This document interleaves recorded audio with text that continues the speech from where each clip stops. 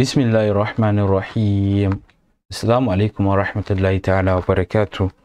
Yan uwa da abokanai barkanmu da wannan lokaci, barkanmu da sai kasancewa da ku a cikin wannan channel mai albarka ta Saba Exploit Hausa.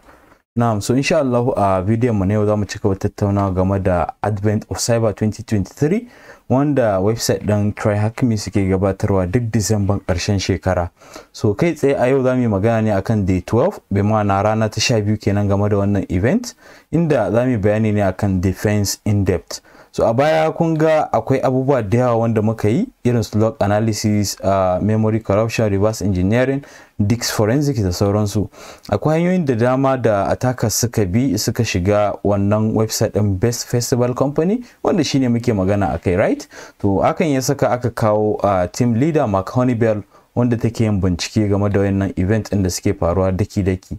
So a yau za mu magana ne akan defense in-depth, slaying threats one layer at a time.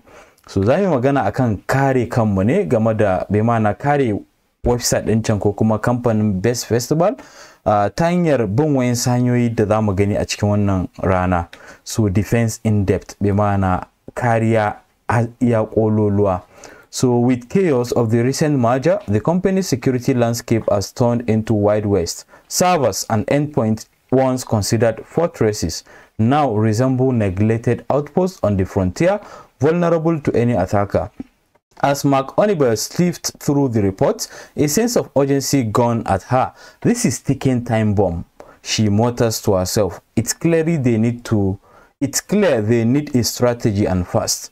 So based on abinda muka dan karanta anan, yana magana ne akan yanayin rashin tsaron kamfanin can na Best Festival, inda like haka sun mai da website din, sun mai da company din kaman irin wani fage ne wanda kawai za su shiga su fita kai tsaye, bai ma na su iya hacking din kowane irin abu wanda yake da alaka da kamfanin, su shiga su abin da suke so su yi su fita lokacin da suka ga dama.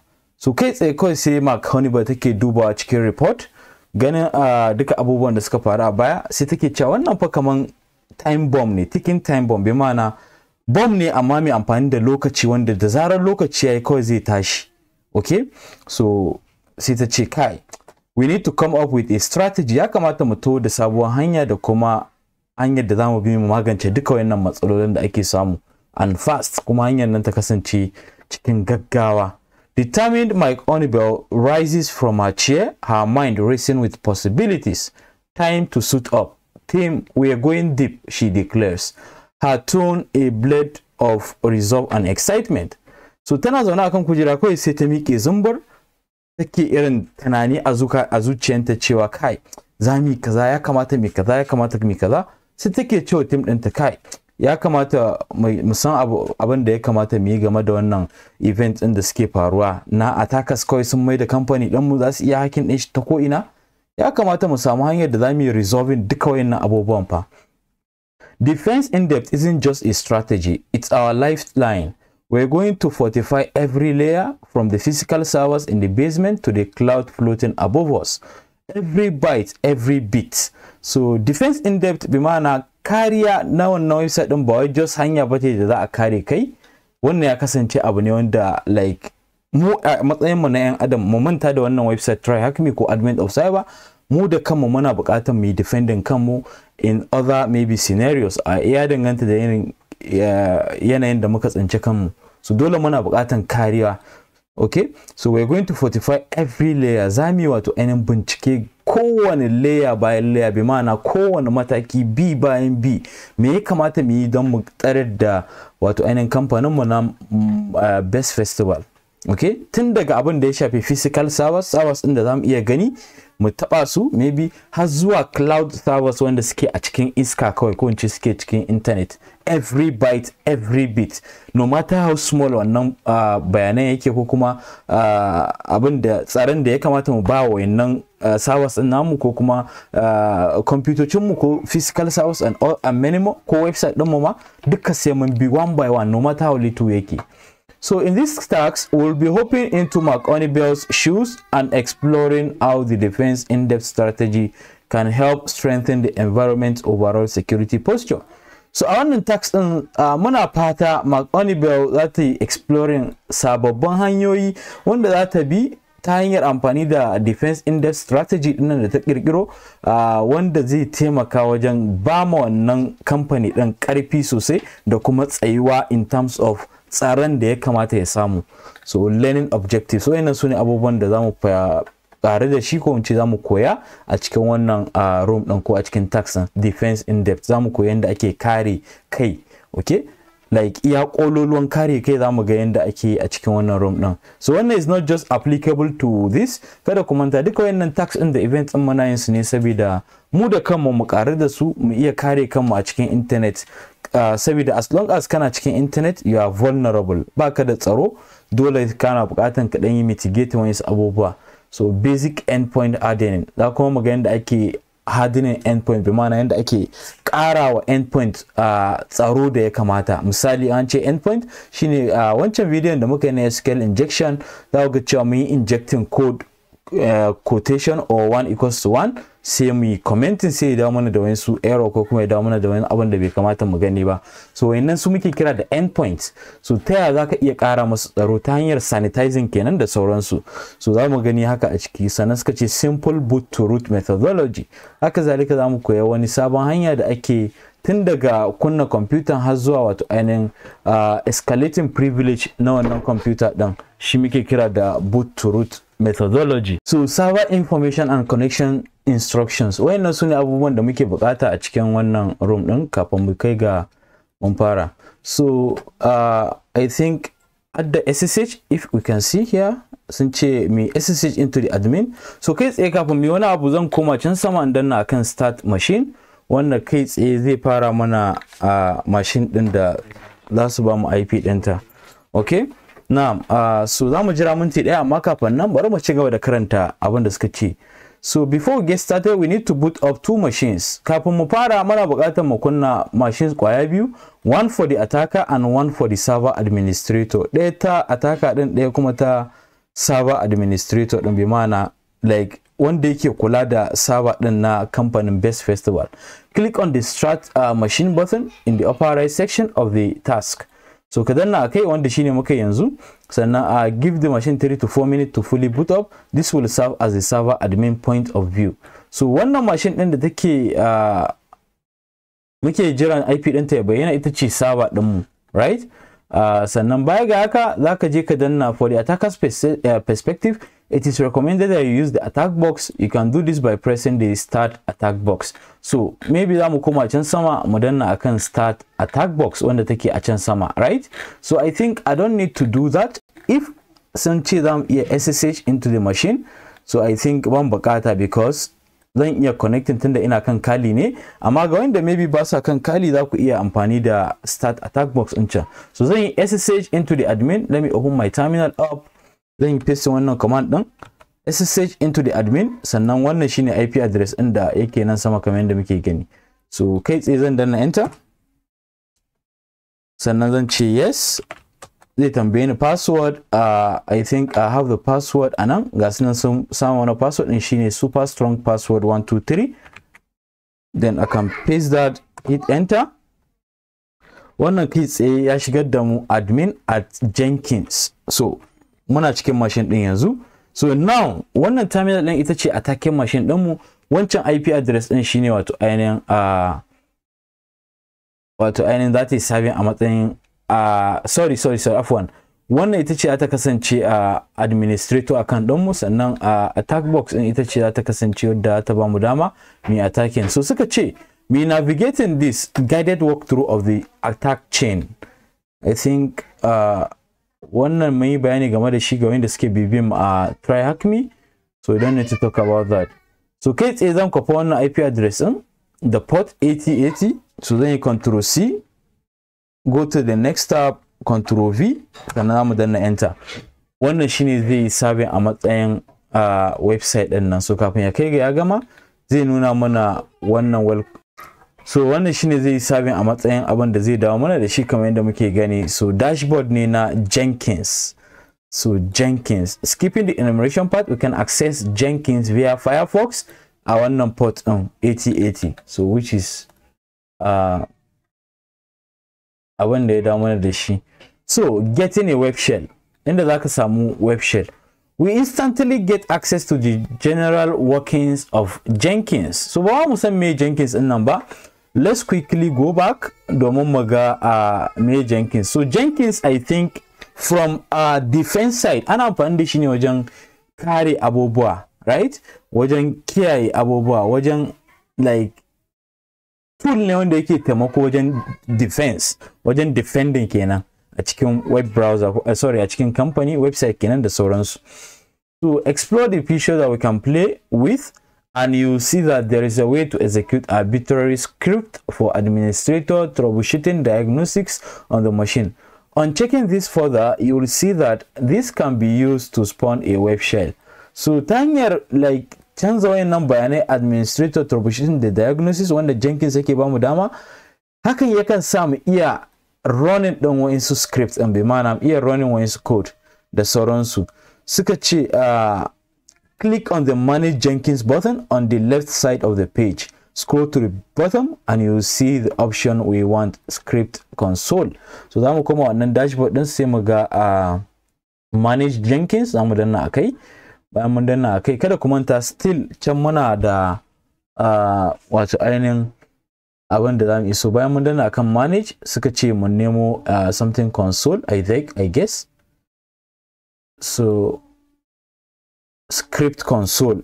Script console is a feature that accepts Groovy, a type of programming language for the Java platform.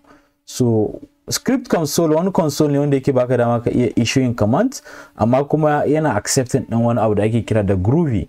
Groovy kuma programming language ne wanda aka kirkire shi based on Java platform. So hakan yake baka dama kai establish a reverse shell ta hanyar amfani da wannan feature din. So the example is this. So suka ce ga script nan sun bamu, suka ce mi paste. So kai tsaye zan koma manage Jenkins. So zamu nemo wannan console din nan, I think script console ga sha nan. So zamu danna akai. Bayan mun danna akai zamu koma, okay, so ga console din kuna gani. Zamu koma mu kafa wancan code din da suka ce mu kafa gaba daya. Zamu kafa gaba daya. So sai dai akwai inda zamu canza wanda shine wajen IP address din mu. Dan ce control V. What? One line ne kenan.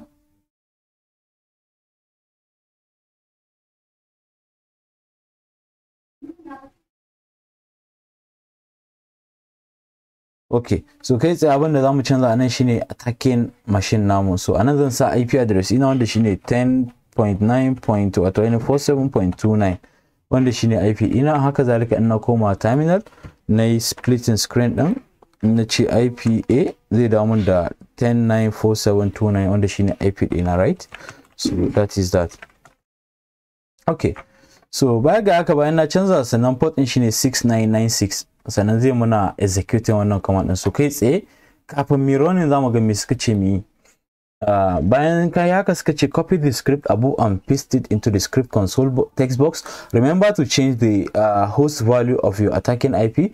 Open a new terminal and set up a netcard listener. So zamu setting din netcard kamar yadda muka yi a baya ta hanyar amfani da NC. So kai tsaye anan inda nake zan ce paste netcard tag nvlp akan port 6996 dan danna enter. Yanzu muna sauraron connection wanda zamu iya yi. So kai tsaye zamu koma kuma suka ce sai mi running din shi kai tsaye, mi running wancan script din da yake karkashin script console din nan. So zamu ce run. So script console kada ku manta yana ba mu dama mu iya executing script. So script din da yake muna executing anan shine Groovy script din nan, wanda in na fahimta abin nan daidai, nan inda muke shine ainihin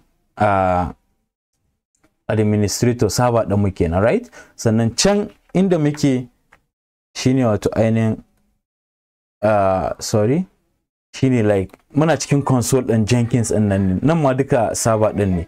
So kai tsaye gashi na ya ce mana connected to this IP from known, sannan ga IP din attacker din mu, sorry, IP din server din mu with this port shine connecting. So bayan yayi haka me suka ce me kuma again getting a 3C user on root. So hakan yana nufin kamar mun riga da mun samu so let me just quickly in ce ls. Okay, so hakan ya bamu dama So hakan yana nufin cewa muna kan machine din. So yanzu, now that we have a web shell with Jenkins user, we can explore server's content for things that we want to improve. So bari na dan koma terminal din nan sannan mai da shi full screen saboda mu dinga ganin komai da komai. Can muna da abubuwa muka ls, ba mu da wani abu. Haka zalika anan da nayi ls kun ga muna da abubuwa daban-daban irin su config.xml, irin su jobs, logs da sauransu, node plugins, secret key. I think, can we do that? Can we cut that? Cut secret dot key. What is that? So wani key ne kamar da muke gani secretly. So yana da kyau mu dinga taking note din wayannan abubuwan a cikin note din mu saboda koda sun tambaye mu, we don't need to koma baya mu wannan. So da haka zan bude note ina sable akan node.md domin ya bude mun note ina. So kai tsaye already na dan rubuta highlight din. So now, so zan copy wannan key din should in case they ask us about that. I'm gonna control V din shi. Okay, all right. So I think I can close this out, then go back to the browser. So check the usual folders. You will be able to find an interesting bash script file in the opt/script folder named backup.sh. So bari mu haka. Yanzu misali anan din da muke ciki, ls zamu ce cd/opt. ina cikin opt yanzu, ina ls muna da script, zamu ce cd into script, ina ls ina da wannan backup.sh. zan yi clear baya yi, control l ma baya yi. So now ina cutting akan backup.sh. So a cikin wannan backup.sh in kun ga cewa muna da wani shell script ne wanda zamu iya running din shi. Na farko zai kirkira mana directory a cikin varlib jenkins backup, sannan bayan nan ya kara making another directory jobs, sannan ya copy abin da yake backup/notes, ya kara copy plugin, duka ya copy su ya saka su a cikin users. So daga nan zamu cp into everything da yake da alaka da xml a cikin varlib jenkins backup. Nan mu ƙara recursive copy. So wannan copy ne duka yake mana. So a ƙarshe dai muna da tar/czvf wanda zai yi compressing din file din nan na backup.tar.gz, sannan a cikin wannan folder ta backup, right? Sannan baya ga haka muna da /bin/sleep5, username Tracy, password kaza. Wow. So muna da location anan with this ssh pass wanda zai baka dama kai connecting via ssh ba tare da kai specifying password din ba. So let me copy these credentials because they might ask us it. So I'm going to crash the credentials.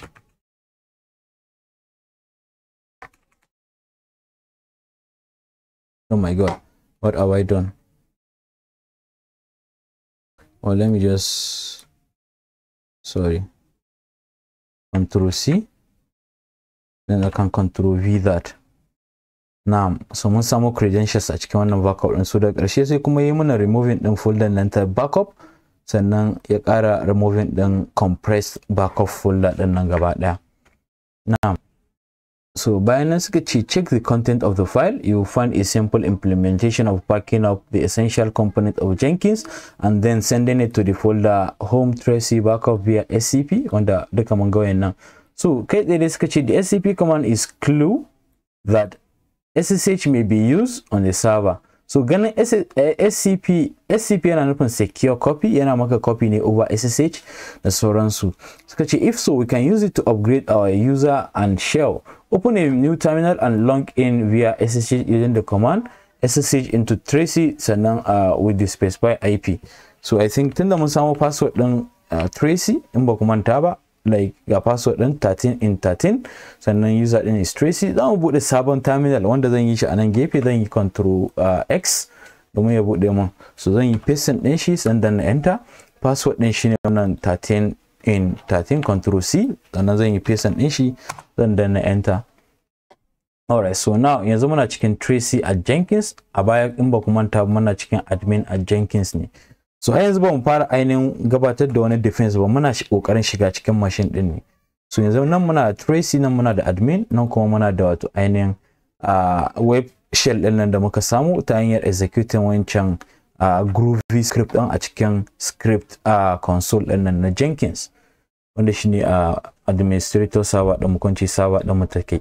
So enter the password when prompt, you will be logged in as Tracy account, haka mukai. Finally we can use sudo tag L akan Tracy account din nan domin mu ga da me wani irin command da wani irin command Tracy za ta iya running.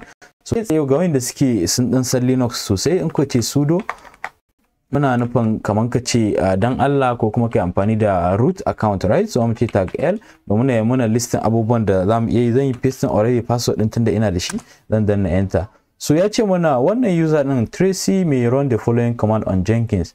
Tracy ya iya running duk wani command da yake akan wannan web server din ta Jenkins. So Jenkins ina fahimta web server ne wanda take ba mutane dama wajen like abubuwa daban-daban, wajen managing abubuwa wanda suka shafi kamfani da sauransu. So let's go back to that. So like tunda wannan zai iya running komai da komai, it means zamu iya cewa cd/root kenan in ban manta ba. Okay, permission denied, like ba shi da root permission kenan. What even ce sudo su, can we switch user? Amma dai bari mu ga abin da suka ce mi kan je in ta a form for that. So the all line in the output essentially says that all command can be performed by Tracy using sudo. So haka yana nufin kowane command in okay. So it means zamu iya cewa sudo cd/root kenan, cd/root. Tunda muna Tracy, it means Tracy can run arbitrary what have I done? It can be run directory. Well, so what is happening? So like ya kamata muka ce sudo zamu iya executing kowane command da wannan user din Tracy, ordinary user ne. So amma kuma yana iya running har at root commands.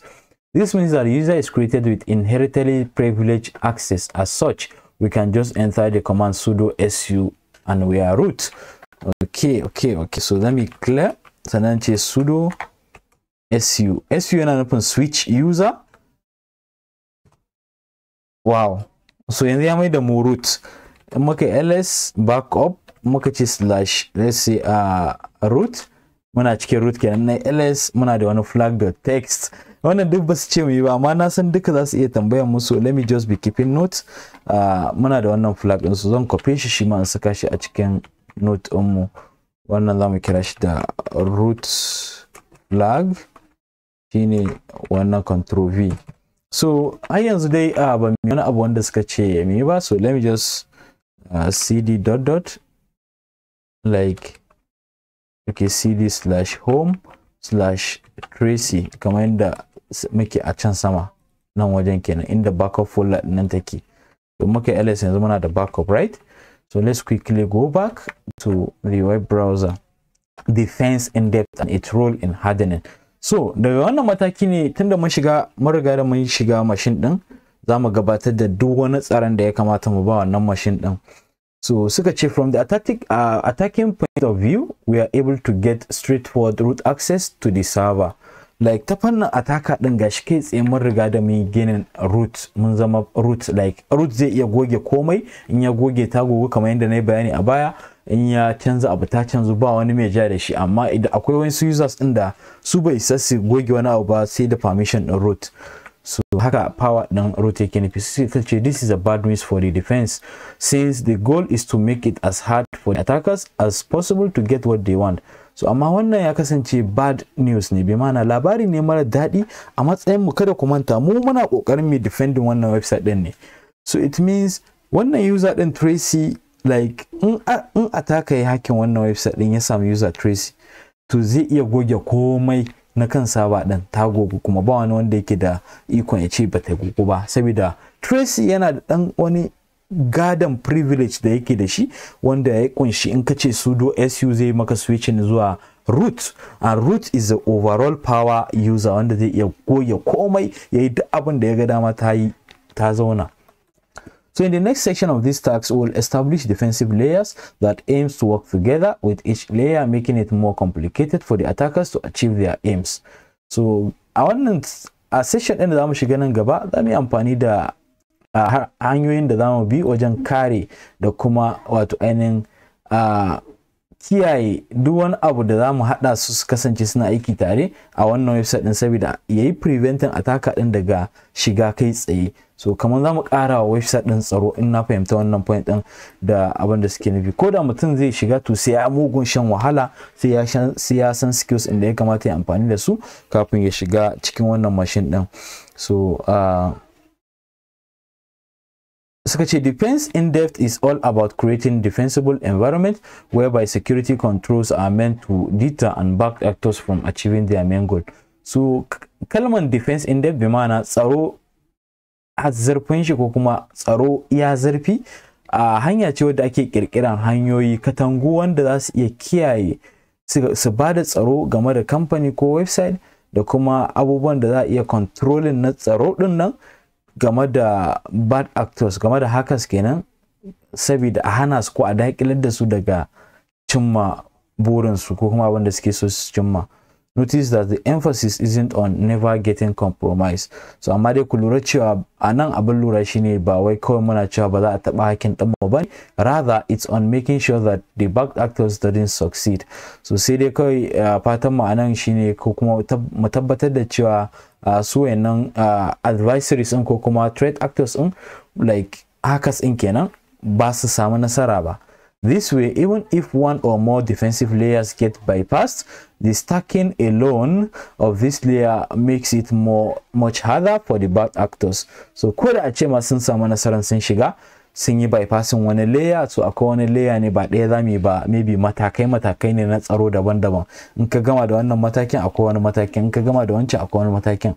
So ko da a ce kuma kowane mataki kun yi bypassing ɗaya, to kafin ma ku yi bypassing ɗayan nan za ku sha wahala sai kun san me kuke yi. Sometimes this is actually enough for bad actors to try and minimize their losses and move on to the easier target. So wani zuma hakan yakan sa a haka in ya ga ba hanyar shiga, ya gwada ya ga ba hanyar shiga, sai ya tafi kawai ya nemo wayanda zai iya hakin din su cikin sauki. So guided hardening of the server, so hanyar da zamu bi wajen wato ainihin ƙara tsaron wannan website din kenan. Going back to our attack exercise from earlier, we discovered that the rules is very easy to achieve because there is a full trust within the server environment. So like in koma baya kaɗan a cikin attacker box mu mun yi discovering root account saboda yana da sauki domin mu samu, saboda shi wancan Tracy user din nan an yadda da shi ko an yadda da ita, hakan ya saka aka bata permission din da za ta iya running wa'in sudo commands din. So removal of Tracy from sudo's group. So yanzu matakin defense zai fara anan, removal of Tracy from sudo group.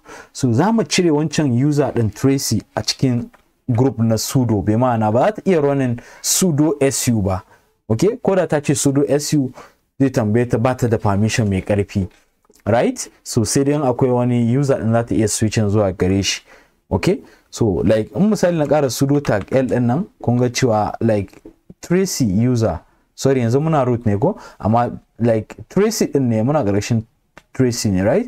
So sorry wannan root ne, afwan. Amma a baya dai da muka yi sudo tag l, like ya bayyana mana cewa Tracy ita ma ta iya running duka wayannan commands din, wanda kuma bai kamata haka ba. So let me go back. So now za mu cire ta a cikin group din sudo group. So akwai abin da muke kira da group, sannan akwai abin da muke kira da user, okay? User, group da kuma wato ainihin others. So bari na faɗa muku ko nuna muku me hakan yake nufi. So back to my local machine, wannan kali dina ne, wannan machine dina ne kawai. So in na ce ls tag la anan file permission din nan like read, write, execute is belong to root, right? Wannan yana belonging root ne kawai zai iya running.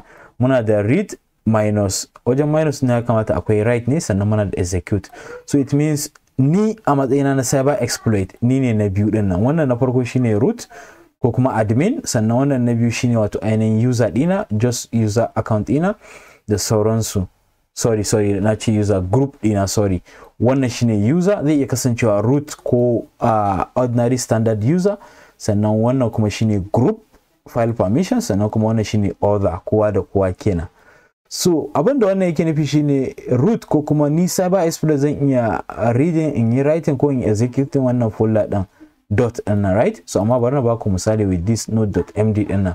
Ni cyber explorer zan iya karantawa kuma a rubuta wannan file din na node.md, amma bana da dama in iya executing din shi. Haka zalika others, wayansu users din za su iya karantawa kawai, ba za su iya rubutawa ba kuma su iya executing nashi ba. Haka zalika kowa da kowa ma haka. Sorry, wannan na ce wayansu, ina magana akan group din ne, right? So ba lallai ku fahimci wannan abun ba, amma dai zan samu time musamman in yi bayani game da user account da kuma group da duk wani abu. A nan ne za mu tattauna game da SUID binary, bai ma'ana set user ID, da kuma SGID binary, SGUID, na tunanin haka yake, group user ID. So that is that. Za mu yi bayani game da su insha Allah if time permits. So zan yi control C, then I can exit out of this. Kada ku manta muna cikin wannan ne. So now we should always follow the principles of least privilege, especially for systems in production. In this example, the user tracy is made in such a way that it has the same permission as the admin. So yana da kyau sosai, yana da kyau matuƙa a matsayinka na wato ainihin administrator ko kuma mai company ko mai computer ko ma kaman kai ko ni misali in this case, in kana da user accounts ɗaya ko biyu, so yana da kyau ka ba su limited privilege. Akwai iya abubuwan da su iya ka ƙayyade, okay? Yin hakan shine zai baka dama ya dan ƙara ma abin tsaro, ko da an yi hacking din wayannan users din ta wata hanya ba a da admin account, mai ma'ana ba za a iya goge wani user, ba za a iya wani abu mai barna sosai wanda zai causing damage ba. So this gives the user more flexibility. However, it also runs the risk of misuse, not only by the owner of the account but also by others who gain access of this account, as we did. So just kama abin da na faɗa ne, like in kai limiting wayansu account din, maybe mutum zai iya yin kaza ba zai iya yin kaza ba, kamar yanzu misali using wancan bayan da na file din nan, like ni zan iya karanta, wayansu ba su iya karanta su rubuta ba, sorry za su iya karanta amma ba su iya rubutawa ba. So like wannan abu ne wanda yake da matukar muhimmanci. Now, so to remove tracy from the sudo group, we use the following command: sudo del user tracy from sudo. Za mu yi amfani da wannan command din kamar yadda suka ce. To confirm removal from sudo group, zaka ce sudo tag l tag u tracy. So bari mu yi haka, zan ce control C, za mu ce wato ainihin tracy kenan daga sudo group. So only root ne zai iya. Yanzu tunda muna root, bari mu yi pasting command din, amma kamar sun yi run din shi ne tun ana admin. Okay, admin at Jenkins, kamar a nan wajen ne admin at Jenkins, right? Tunda mu ne admin din, so anan za mu yi shi, za mu yi running din command din admin at Jenkins, dan da na enter, ya ce muna removing user tracy from group sudo, done. So let's check shin hakan ya tabbata cewa ta fita a cikin group din nan. So zan yi control C, control V, na dan na enter, ya ce user tracy is not allowed to run sudo on Jenkins. So hakan ya tabbata cewa ta fita. So like ta yaya zamu tabbatar da ta fita? Wannan nuna mana another alternative way. Misali zan ce exit, like exit, yanzu muna tracy, so in nace sudo su, what? Kai tsaye mun koma root din, but I don't know why that is not taking place. Like wannan shine attacking machine din mu, I think wannan shine kuma just normal machine din. So how about in sudo su root at Jenkins, what? So something is up here. Amma dai ya nuna mana cewa kamar ta fita, kamar yadda suka ce user tracy is not allowed to run the sudo on the Jenkins. So changes to tracy account won't affect current active session. Okay. Like tunda yanzu mun riga mun yi connecting, dole sai mun yi like mun fita mun dawo. Yanzu misali inda zan fita in dawo in ƙara connecting to tabbas yanzu ba za mu iya sudo su din nan ba. I think ya kamata mu testing wannan practically. Bari ne control C anan, bari ne exit out of this gaba daya, in ce exit. Okay, so na dawo normal machine ɗina zan yi SSH into the Tracy user, sannan ga password ɗin anan 13 in 13 13 in 33, and then you press on each, then enter. So ya shigar da mu Tracy. Yanzu bari mu gwada sudo su. Okay, so yana tambayan password ɗin Tracy, zan yi control V na danna enter. Yes, so yana ce mana Tracy is not in the sudoers file. This incident will be reported. Wow, so kun ga mun yi defending wannan kenan. Ko da yanzu misali an yi hacking ɗin Tracy, ba za a iya komawa a zama root ba ta hanyar amfani da sudo su. So yes, hakan yayi aiki. Now, like that changes alone made all the difference between achieving root and staying with user Tracy. Now the attacker is left with 3 immediate options. So tunda like mun canza wancan permission din na sudo file da muka bawa Tracy, mun mai da shi ta koma ordinary user, least privilege kenan. Attacker din yanzu yana da zabi guda uku wanda zai yi. Na farko shine further enumerate the server for possible routes to root within the user Tracy. Yana da damar da zai iya ƙara bincikawa ya ga kai to ta yanzu wata hanya zan bi nema, ya nemo wani hanyar da zai iya zama root a ƙarƙashin wannan user ɗin Tracy. Sannan kuma yana da damar da zai iya nemo wata hanya move laterally within the system to a user with a possible route to root access, or find a different target, ko kuma ya nemo target. So like duka yanda su ne zaɓukan da yake da shi tunda mun riga da mun kulle wacce hanyar da zai zama root. Zai iya hacking ɗin Tracy ya shiga amma kuma ba zai iya zama root ba. So wani zubin zama root shi muke kira privilege escalation. Kana escalating ka zama oga, like a madadin kai hacking ka zama yaro shine ordinary account, to amma kana so ka zama mai gidan shine in ya ce yaro kai kwanta anan zai kwanta, yi bacci zai bacci, haka da sauransu. Misali nake mana hardening SSH. So another second methodology ko kuma layer da zamu bi wajen karawa web server din nan tsaro shine mu karawa SSH tsaro, iya tsaro. Ta yaya zamu yi haka? The path to root has been made more complicated for the attacker, but doesn't mean we should stop here. Iya wancan kawai da muka yi cewa attacker nan ba zai iya zama root ba ko da ya hacking in Tracy account, duk da mu ne ma muka yi kokari mu yi hacking, mun ma ya hacking already, right? Shine muka shiga Tracy din nan ta hanyar samu wayannan bayanai din using SSH, right? So like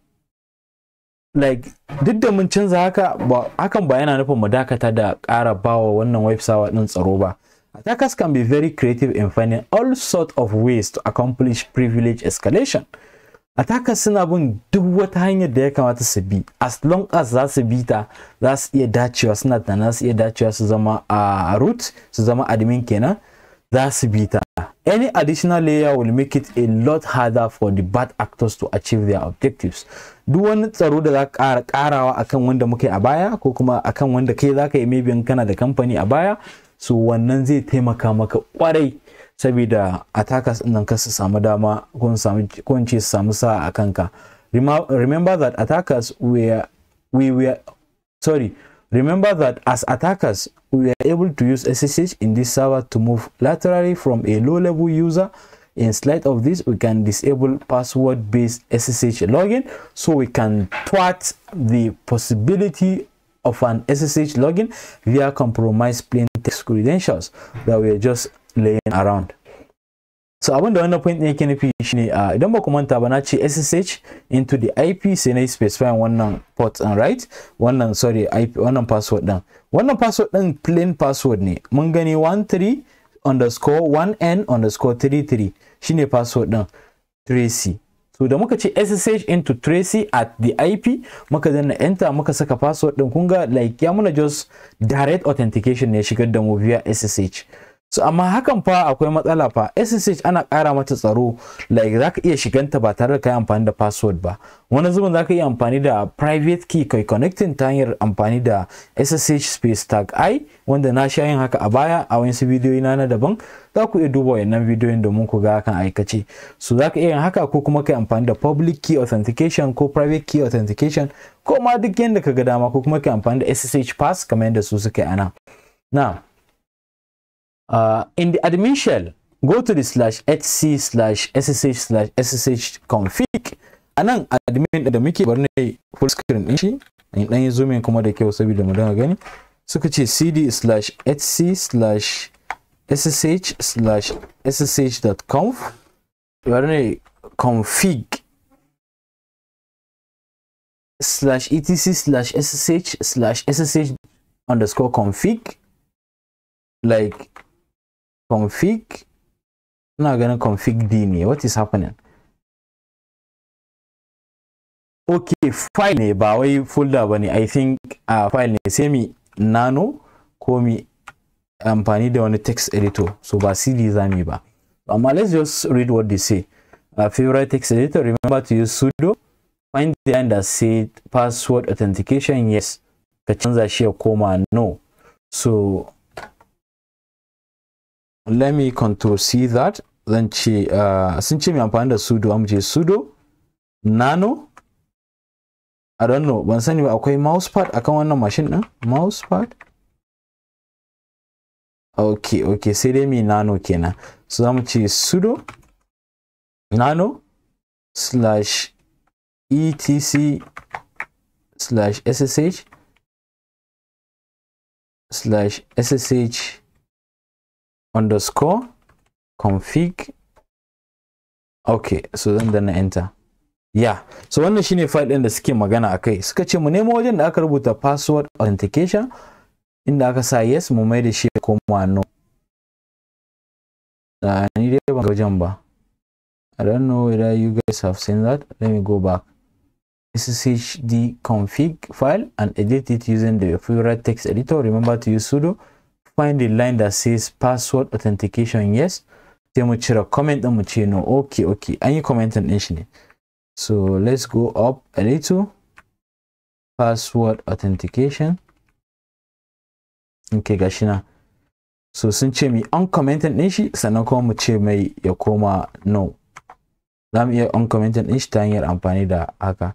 So sannan mu ce ba no ba yes ba, mu ce no. Domin ka fita a nano aka ce control X, amma kafin nan bari mu ji me suka ce. Remove the hash sign and change yes to no. Next, find the line that says include hcyy.conf and change it to comment. So wannan shi kuma za mu yi comment include hcyy.conf. So let's go quickly wajen da aka ce include.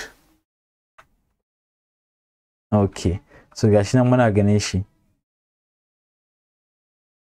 So nan kuma sai mu comment din shi haka, sannan sai mu suka ce mi add a hash sign at the beginning, save the file and enter the command sudo systemctl restart ssh. So like za mu iya saving haka ta hanyar amfani da control X, Y, enter, ya mana saving. Sannan za mu ce sudo, I think sudo suka ce, okay, sudo systemctl restart ssh. Zamu danna enter. Yanzu ssh din mu ya fara. Inda mu ce service akan ssh, mu ce status in yana running. Okay, so ssh din mu is active kamar yadda muke gani a cikin kan machine din. Alright, so mu koma baya. So bayan ya kasance in the example below, the egrep command shows that the lines within the file should look like. You can use the same command to see if you have successfully edited the file. You should see the effect immediately when you log out of Tracy in your attacking machine and trying to log in via SSH again. So like zamu iya gano haka bayan duka mun yi wayannan abubuwan, mun yi restarting ɗinta, to sai mu fita a cikin machine ɗin ta hanyar amfani da exit, sannan sai mu ƙara ƙoƙarin connecting ɗinta via SSH akan Tracy account ɗin nan. So let's go back. So kada ku manta ba admin ɗin zamu yi nan ba, nan ne muke da Tracy account ɗin nan. So bari ne control X in yi full screen kenan, control C, then yi clear, sannan zan ce exit. So za mu ƙara running SSH ɗin nan, SSH into Tracy. Sannan zan yi control X, bari mu copy password ɗin a ƙasa 13 in 13, control C, na copy password ɗin, zan yi full screen ɗin sai control V, enter. Bala ya shigar da mu still. So like it means me ya faru ne? Me muka canzawa password in the admin shell? Haka muka yi, go to this, muka yi haka, kaza. Okay. So Tracy za ta iya shiga, right? Amma kuma admin ba zai iya shiga ba. Misali ba za a iya cewa SSH into admin ba kamar yadda muka yi da farko. So let's try that again. Let me exit out of this. Zan ce SSH into admin at me IP address ɗinmu wanda shine wannan IP ɗin. Control C, then Control V. Na danna enter yanzu, what happen? Ya tambaye mu admin password. So kada ku manta TryHackMe sun ba mu admin password din a can sama. Let's go back. Kaman super secret something ne. Super strong password 123, then Control C din shi. Sannan then Control V, enter. Wow, still shi ma ya shiga. Amma ban san me ya saka bai wannan din mu ba. Let's try the Tracy account. In our password 13 Control C. Okay. So let's go back. So suka ce amfani da e-grep akan 1/sc kaza. So let me Control C out of that. Sannan zan yi Control V, then enter. Wannan bai yi komai ba, yayi wani abu, amma Control V again, then enter. Nothing. Nan ba da muna da wani abu. How about akan Tracy user na Control V? Anything? Nothing. How about anan Control V? Anything? Nothing. All right. So that is that. So ya kamata ya nuna mana duka inda muka canza, amma anya ko file din ya canzu abinda muka yi da admin din nan ta hanyar amfani da sudo nano din nan. Bari na full screen nashi sabida okay, wannan is being commented out. Sannan password authentication mun ce is no, amma ban san me saka bai yi saving ba. So let me Control X out of that. So strong password policy. Like it's worth noting that applying this admin step assumes that there are other ways for users to log into the system, admin account included, and it's usually involved the setup of the passwordless SSH login. However, for our purposes, we can opt not to do that anymore. So wannan suna dan ƙara mana wani mitigation ne da zamu iya bi wajen ƙara hardening din SSH ta hanyar mu yi amfani da SSH passwordless login. So stronger password policy. Another pivot point emphasized in our attack exercise earlier was the plain text password discovery that led to the SSH access to higher privileged user. Two immediate things are apparent here. The password is weak and may be susceptible to a brute force attack, and the user employed bad password practice, putting plain text credentials on a script and leaving it lying around for anyone with server access to see. So abin dubawa nan shine, like, tunda muka amfani da SSH muka shiga Tracy user, daga Tracy kuma we are able to obtain higher privilege user, which is the root. Hakan ya bamu dama muka ga cewa password din nan fa da aka da Tracy ta amfani da shi is very very weak, yana da rauni sosai. Za a iya samu password din nan ta hanyar brute force attack. Kun ga yadda muka yi brute forcing password a baya. Sannan kuma like password din is very very bad saboda kana amfani da plain text ne kawai a cikin script, kuma kai saving din shi akan browser, du a cikin server din wanda yake da access zai iya gani kamar yadda muka yi. Password din mun samo shi ne a cikin wannan file din, backup file din nan idan ba ku manta ba, gashi ana, right? So promoting zero trust. Once we apply all the admin steps discussed, you will notice that we are able to patch many of the vulnerabilities that we initially exploited to get to root in terms of the attack. Attack methodology discussed earlier this. So na gwada yin haka, na yi kokarin shiga root amma kaman bai ba, right? Yana cewa Tracy is not having access. Misali muka ce sudo let's say tag L domin mu ga abin da Tracy za ta iya yi. Bari na paste password ɗinta, ina da shi anan 13 in 13. Control V na danna enter. yana ce mana sorry the user tracy may not run sudo command, right? So ba mu iya running sudo command ba. So ba mu ci sudo su din nan still yana tambayan password na paste password din yana ce mana still tracy is not in the sudoers file, ba ta iya running wannan command din ba. So kun ga mun yi mitigating din vulnerabilities da kuma hanyoyin da za a iya zama root a cikin wannan machine din. So another thing, instead of opening up the working of the platform everyone in the directory, this change will allow just those who have access to the platform. In admin terminal, proceed to the Jenkins home directory using the home command. So mu shiga wannan directory into Jenkins a cikin admin panel namu, bari na haka ana zan ce control v cd into var/lib/jenkins na danna enter na ls anan muna da abubuwa, ina tunanin shine nan da muke ciki, right? Wayannan abubuwan.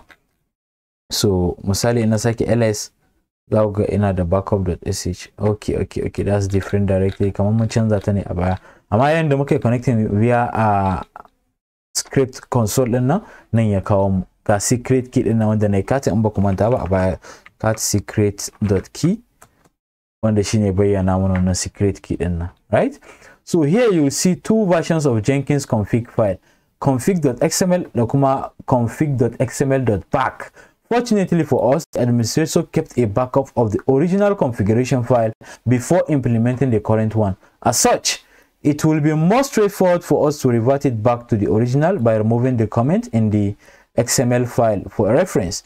The comment syntax is significant or is signified by column -- right after the opening bracket and -- right before the closing bracket. Anything in between is commented out. Using your favorite text editor, access the config.back file and look for the following block of lines. So mu nemo wajen da aka yi wannan it means an yi commenting din shi, duka wayannan an yi commenting din su. So what did it suka ce remove this for both authorization strategy and security realm. So bari mu yi haka. Bari na yi full screen tukuna. So zan ce sudo nano akan, oh my god, config.back file suka ce, right? So zan danna enter. Mu nemo wajen da aka rubuta authorization strategy din nan, saboda kun gan shi yellow, it means an yi commenting din shi kenan, just kamar HTML. So za mu yi commenting din shi ta hanyar cire wannan abubuwan, sannan shi ma wajen authorization I think nan kenan za mu cire wannan. Is that, I think, authorization strategy class kaza. Authorization strategy. So I think abin da suka ce me kenan. So kamar yadda suka yi anan sun ce, right? Sannan wajen authorization strategy closing, then security realm shi ma an cire shi. So I think something akwai abin da yake authorization strategy. So nan ba mu da kullewan, ban san me yasa babu ba. Oh, why is that? Wannan kuma ba mu da budewa. So let me scroll down, maybe there is something realm authorization strategy. Okay, wannan shine duka budewa da kullewa. Sai kuma wajen security realm nan wajen kenan za mu yi uncommenting shi ma.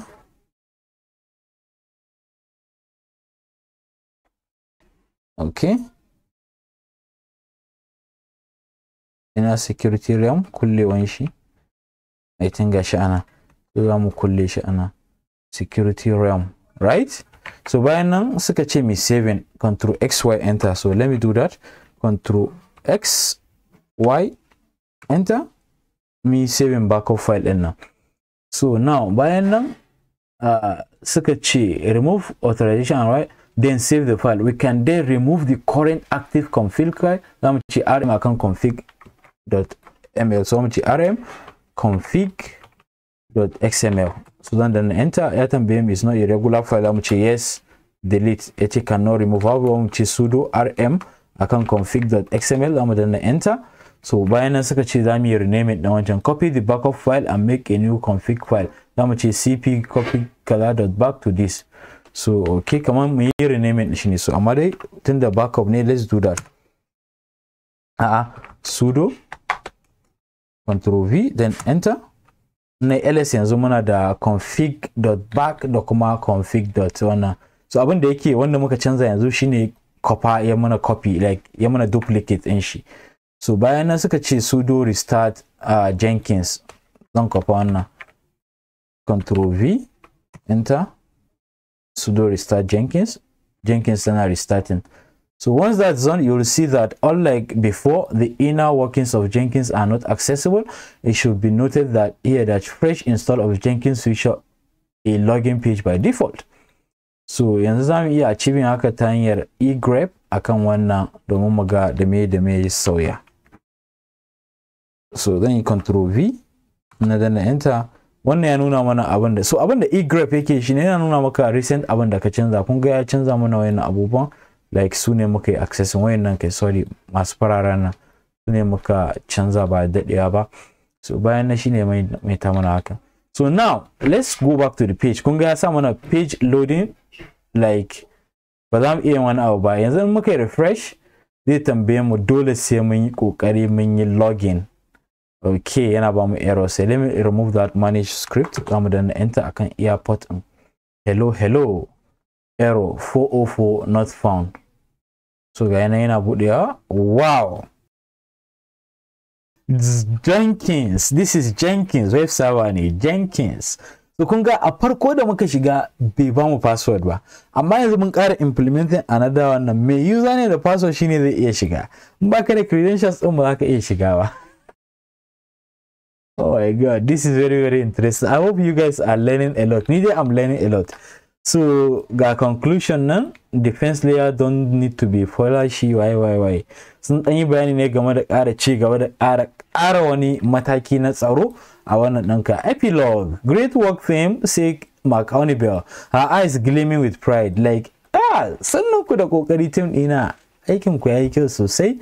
Macaulay Bell ta faɗa wa wannan ɗinta, 'yan team ɗinta. We've laid down the foundation of a robust defense, but remember, this is just the beginning. Mun saka like mataki na tsaro ko kuma na tsara wannan kamfanin sosai, amma fa ku tana wannan shine so mun tabi, wannan shine farko. The cyber world is ever evolving and so must we. Stay sharp, stay curious. Like duniyar internet da cyber gaba daya komai canzawa yake yi, dole mu sai mun dinga canza abubuwa nan gaba. Saboda haka mu kasance sharp kuma mu kasance muna lura sosai. The team notes a sense of accomplishment and readiness. Why. So wannan shine defense in depth. So kun ga yanda muka yi defending, muka yi wato ainihin ƙara wayannan website din tsaro ta best festival company, like website din ita ce Jenkins din na, right?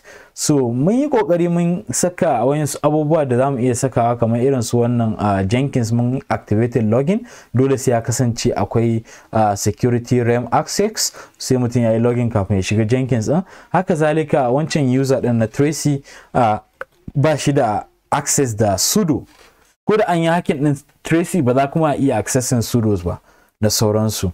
So that is that. So baya ga haka suka tambaye mu what is the default port for Jenkins. Wannan tambaya ne. So abinda zai faru shine, let me just quickly copy the whole question saboda suna da yawa, and kuma already na riga da na amsa wannan. Kada ku manta na ce na yi room din nan a baya ba tare da wani bata lokaci ba. So zan nuna muku ya aka na samu ansan da kuma inda aka samu ansa din.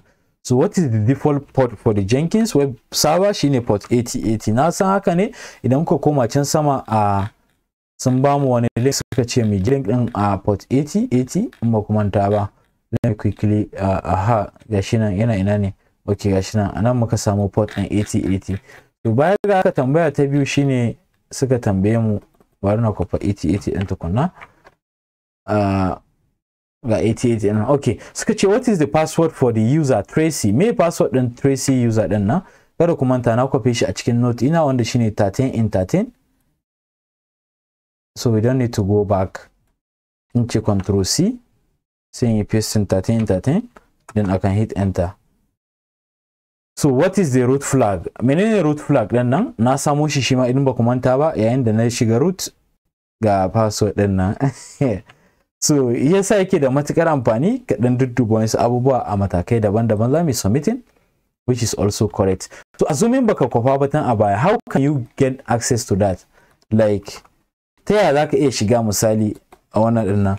so dole kaga sai ka je ka cire wannan abubuwan da ka saka na Tracy ka bata wato ainihin add, like abinda zaka shine zaka ce sudo add user Tracy a ƙarƙashin sudo, like in kai wannan command din zai add din Tracy a matsayin I don't know whether wannan ma zai yi saboda we have already, let's try that. Na dan enter yana tambayar min password din Tracy. Let me paste that, kamar I have it here 13 in 13, control V. Okay, so yana ce mana Tracy is not in the sudoers file. Wow. So how do you get that flag? So shi yasa yana da kyau ku yi yanda nayi, kamar yanda nayi saving din wannan credentials wanda shine ga flag din. So now suka tambaye mu what is the error message when you log in as Tracy again and try sudo L after its removal from the sudoers group. So yanzu muna kan Tracy in ba kuma da ba anan. So muka ce sudo space L na pasting password din, yana ce mana sorry user Tracy may not run sudo on Jenkins. Wannan shine error din, zamu kofa anan shine zamu paste another control V din shi, then enter, which is also correct. Suka ce what is the SSH flag? What? SSH flag aina? Surely you wouldn't miss that in the SSH config file. Oh, wangan shi wallahi. So we can do that ta hanyar amfani da, let me do up ko za mu gani wajen SSH inda muka yi nano akan SSH din nan. Okay, gashi na wanda na enter ana. So SSH flag ana ya kamata mu ga flag din, ban ganta ba wallahi. So kun ga yana da kyau mu dinga sa ido. So do we have any flag ana? So muka yi scrolling can kasa za ku ga muna da wani key a ƙarƙashin wato ainihin password authentication din nan, wanda shine need to secure SSH secure shell. Wannan shine wato ainihin flag nam, afwan ban copy shi ba kuma nayi control X. So let me go back and control C, sannan za mu koma cikin browser din mu, can submit this, control V mu danna enter, which seems to be correct. Haka zalika Jenkins flag za mu same shi a barna fita, control X. Idan muka yi nano don wancan valid jenkins config.bak file ko kuma ainihin ordinary file ɗinmu na Jenkins, za ku ga cewa akwai flag a nan. So ban lura da haka ba sai da ya kasance na sake wato ainihin bibiyan wannan bidiyon ko ce wannan room ɗin daga baya. Afwan for that. So I'm pasting flag ɗin, then we can submit that, which is also correct kamar yadda muke gani. So with this duka insha Allah anan zamu dakata da wannan bidiyon. Dan ka kasance sabo zuwa channel din mai albarka, muna ka taba mu subscribe button, sannan ka ta'a mana alaman kararra, kai sharing wannan bidiyon zuwa ga yan uwanka abokananka domin su ma su amfana. Idan kuna tambaya ko wani karin bayani ko kuma mai wani kuskure kaga ya kamata ku sanar da mu, za ku iya tuntuɓa mu a cikin comment section ɗin bidiyon ko kuma a cikin description. Na'am, da wannan zan ce assalamu alaikum wa rahmatullahi ta'ala wa barakatuh. Peace.